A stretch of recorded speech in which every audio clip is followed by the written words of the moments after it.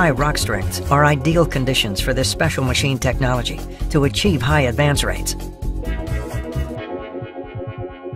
The cutter head, with its cutting tools designed specifically for the geology, ensures an accurate excavation profile. Initial measures to secure the rock are taken directly behind the cutter head. The name Gripper TBM is derived from the laterally extendable gripper shoes.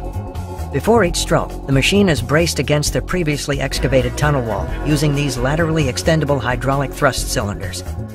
In the backup area, the excavated tunnel diameter is permanently supported with rock bolts and shotcrete if necessary. In addition, further supply facilities are installed. Heron Connect Gripper TBMs are customized to each project, with boring diameters from 2 to over 12 meters. The machine shown here has a diameter of 8.5 meters and a length of 190 meters to the end of the backup system. With a driving power of 4,200 kilowatts, the thrust cylinders push the rotating cutter head forward.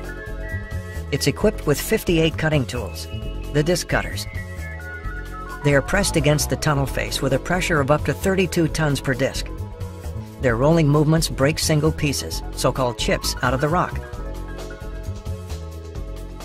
Water jets installed on the cutter head minimize dust formation and cool down the cutting tools. Optionally, integrated sensor systems ensure early wear detection. This facilitates the planning of efficient maintenance intervals for the tool change. Heron Connect offers in-house manufactured long-lasting disc cutters, as well as customized technical support for refurbishment on site. Buckets installed at the cutter head take up the excavated material. Due to the rotation of the cutter head, the material slides to the center of the machine via integrated muck chutes. There, it falls through the funnel-shaped muck ring into the machine belt, running to the rear. Further belt conveyors or transport vehicles then remove the rock chips from the tunnel.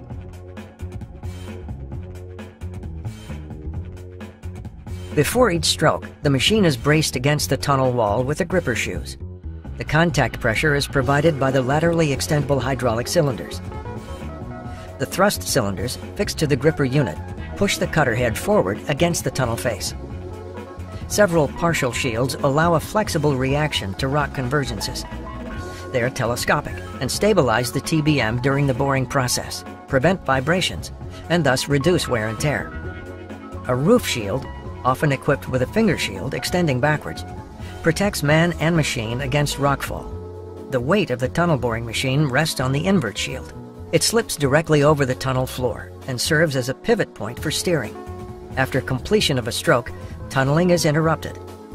The machine support is extended and the gripper unit is moved forward toward the tunnel face. The gripper unit not only provides the pressure for the thrust, it also serves to steer the TBM. The view from above shows the main beam on a sliding bearing in the center of the machine. It's moved vertically and horizontally using the hydraulic cylinders of the gripper unit. The cylinders opposite each other interact on the main beam with different degrees of pressure, and thus create the slewing movements. The pivot point of precise steering is the invert shield at the base of the front shield. The current position of the TBM is permanently monitored and continuously adjusted to the specified tunnel alignment. In ideal situations, the gripper TBM bores through absolutely solid rock and leaves behind an accurately excavated tunnel profile. When tunneling through more fragile geological formations, the tunnel wall must be additionally stabilized. In the front shield area, the so-called L1 area, effective measures for early temporary rock support are possible. Roof bolt drilling rigs create radial boreholes directly behind the roof shield to install the rock bolts. Steel mesh mats can also be put into place. They're positioned directly behind the roof shield and serve as protection against rockfall. The use of steel ring beams also helps to secure the tunnel. They are pre-installed directly under the roof shield. The complete ring is then moved to the installation position, braced against the rock, and mounted. Depending on the geology, rigid or flexible ring beams are used. The rock condition, with its geological and geotechnical characteristics, is decisive for the type and extent of rock support. In addition to the boring process, rock support is the key factor for the advance rate of the TBM. If necessary, subsequent measures are taken for permanent rock support of the excavated tunnel diameter in the L2 area of the backup system. Additional rock bolts can be installed, and the tunnel wall lined with shotcrete. Water escaping from the rock is pumped away via a drainage system in the invert section of the machine. Cleaning of the tunnel invert is necessary so that invert segments, sleepers, or tracks can be installed directly behind the TBM. The TBM backup system and, if necessary, transport trains travel on this. Depending on the project, there are different options for this. As an example, here you can see a wheel loader and invert elevator that discharges the material onto the backup belt conveyor. Additional Heron Connect equipment helps determine an optimal tunneling strategy and rock preparation.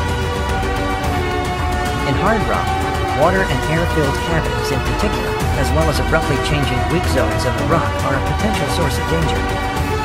With the help of the Heron Connect Preliminary Exploration System ISP, these can be detected at an early stage. A pneumatic hammer blow on the tunnel wall sends a surface wave along the tunnel wall. At the tunnel face, it is transformed into a space wave. When it encounters an obstacle on the rock, a response is generated via the reflected space wave. Thus, the detection of greatly fragmented rock, water, or air-filled cavities is possible. The results of the ISP exploration can be verified by probe drilling. For this purpose, Heron Connect offers probe drilling units with a range of up to 100 meters ahead of the cutter head.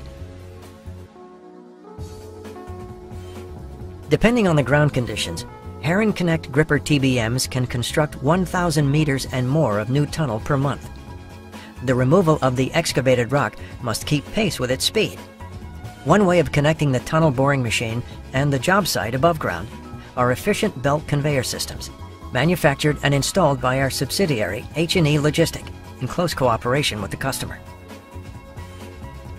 This ensures precisely tailored muck removal to the needs of the TBM and the tunneling operation.